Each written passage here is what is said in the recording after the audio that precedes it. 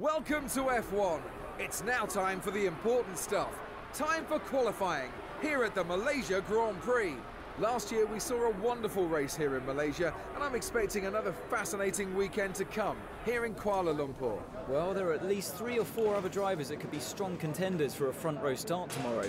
So it's difficult to predict who will come out on top, but it's certainly going to be an exciting qualifying session today.